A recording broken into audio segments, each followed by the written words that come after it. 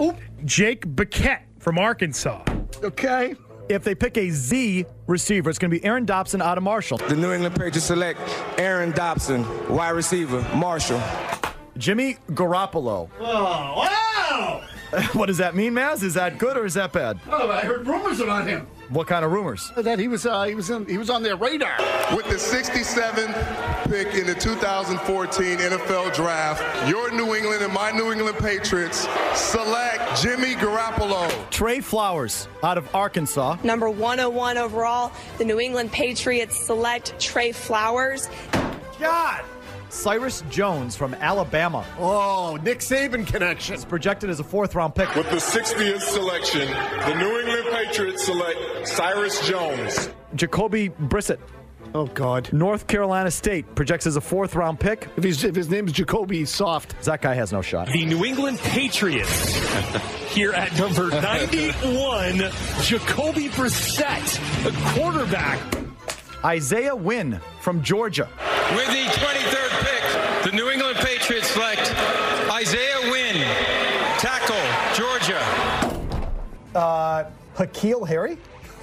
Oh, N'Keal Harry. N'Keal? The New England Patriots select N'Keal Harry, wide receiver, Arizona State. Jojuan. Joejuan. Jojuan Williams from Vanderbilt. I think it's Jowan. It looks like it's Jojuan. The champs select Juwan Williams, DB, Vanderbilt.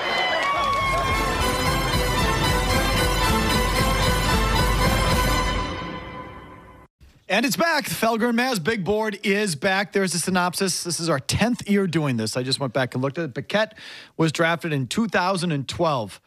And so this constitutes our draft analysis, folks. If you don't know why we do this, it's frankly, we find draft analysis so ridiculous. You get on and you hear these guys with their pad level and, vertical jumps and just the nonsense of the endless diarrhea of a pre-draft analysis that means nothing, constitutes nothing, and ends up being nothing. It's just diarrhea to fill a month before the draft. It's got high hips. Is all it ends up being. So what we do is we go to the bookstore, we buy a couple of draft magazines, and these guys chuck markers at the draft magazine, which I hold up on a piece of cardboard, so that's the sound that you're hearing.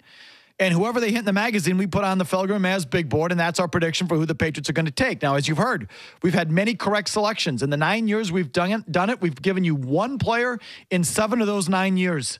And in some cases, multiple players. Again, as you heard right there, including stars like Jimmy Garoppolo and Flowers and, big prominent picks. Now, we don't guarantee that they can play because a lot of them end up sucking. But neither can Bill. Correct. This is just predictive of who they're going to take.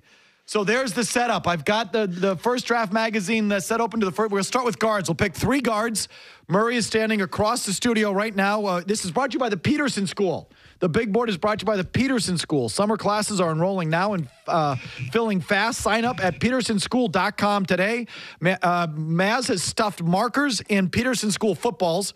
Murray's going to chuck it at the magazine, and who he hits will be the first selection on the Felger Mazz big board in 2021. Murray, throw it well, please. God, dang it. So often they're not even close. Oh, my God. That was for Brian Hoyer. Let's go. Oh, bottom right. Wow, he missed bad. Okay, so closest to is what it is. Aaron Banks, Notre Dame, is going to be the first one on the board, okay? Aaron Banks, Notre Dame. I got to flip the draft magazine, and you got to get close, for Pete's sake. And we'll go back and read the scouting report in a second. Hold on. Stand by. Murray missed high. Okay, Murray. Mazz, do better than that. Go ahead. Here we go. What do you got? Quick release. Oh, All right, Mazz has the better arm there. That was at okay. the top middle of the left page. I see it. Trey Smith, Tennessee will be the other one. And now, just to keep it fair, I'm going to switch draft magazines. I've got the Athlon Draft Guide and the Lindy's Draft Guide. Those are pretty common draft magazines that we do every year.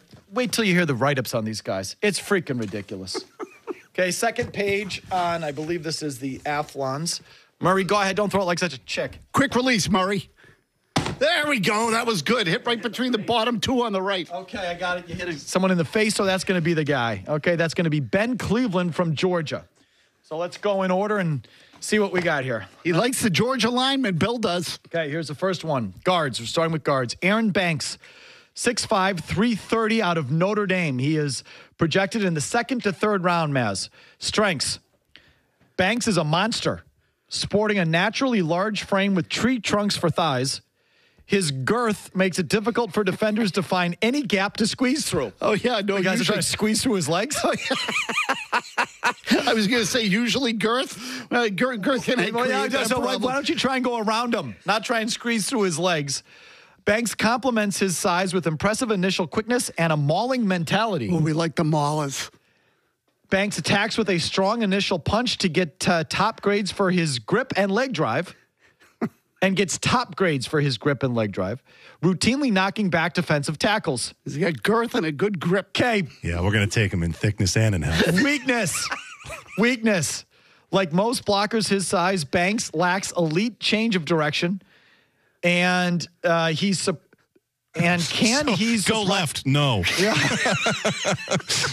He can only run one direction with him. Okay, so I think they had a typo here because it doesn't make sense what it says after that. Like most blockers his size, Banks lacks elite change of direction. Okay, put him on the board. These are guards, right? Guards. That's a big guard. Okay. 6'5", 330. Yeah. He's huge. Okay. He's bigger than Isaiah Wynn. So is this guy. Next guy, Trey Smith, Tennessee.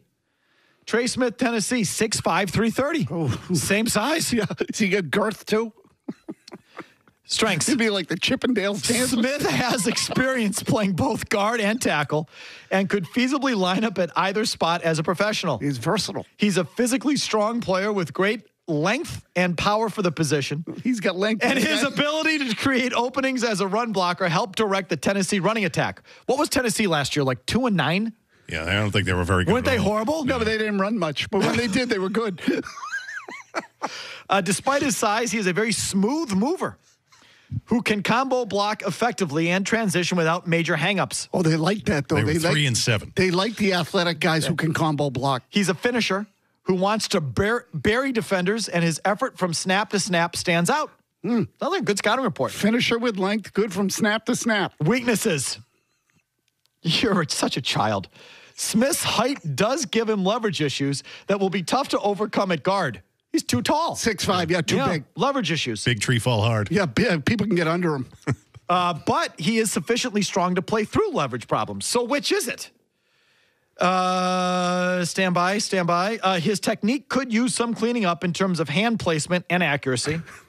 There are also concerns regarding his agility if a teams decide to use him as a tackle. Feels like a late-round pick to me, versatile guy. He's projected in the 3rd round. Okay, good. Put him on the board. They could use an offensive lineman because what's-his-name's not going to last here beyond a year and wins a guard. Here comes Ben Cleveland out of Georgia. 6'6", 340. Oh, my God, we picked some big guards. Another big kid from Georgia. Well, and again, Newton can't get over the line of scrimmage to begin with. Exactly. Now you put these trees in front of him, forget about it. These guys are going to get concussions. Strong points. This is according to the Athlon Sports Guide. One of the biggest prospects in this draft. Cleveland used massive size and strength to hold his own in the SEC. He's at his best in the phone booth, which don't exist anymore, where he can win at the point of attack and generate push as a run blocker. He's a good athlete for his size and can land blocks when climbing to the 2nd level. His sheer mass gives him an edge as a pass protector, as he's a mountain for defenders to maneuver around. Okay, that makes sense. 6'6", 340 at those guard. Are big guards. Jeez. Although a couple of them can play tackle, so that's a good sign. Weak points. There are movement limitations for Cleveland. Shocker. Right?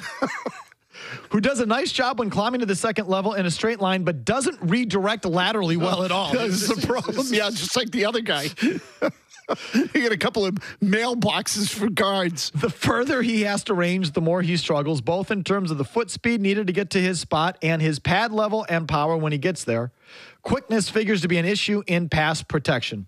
Projected in the 5th and 6th round. Put him on the board. Oh, there you go. That's Bill's kind of guy. Okay, those are your first positions on the Felger and Mazz big board. 3 guards for your perusal. Yeah. Again, Aaron Banks, Notre Dame, Trey Smith, Tennessee, and Ben Cleveland, Georgia. All from legit programs. All feel like legit size to play at the NFL level. We'll go to tackles coming up at 4:30 and then finish up with centers at the end of the day. Right here comes an update from Murray. 90 seconds, no commercials, and back to your calls from everything from the weekend here on a Reentry Monday. From the Town Fair Tire Studios, Boston's home for sports. WBZ FM and HD Boston 98.5, the Sports Hub, Beasley Media Group Station.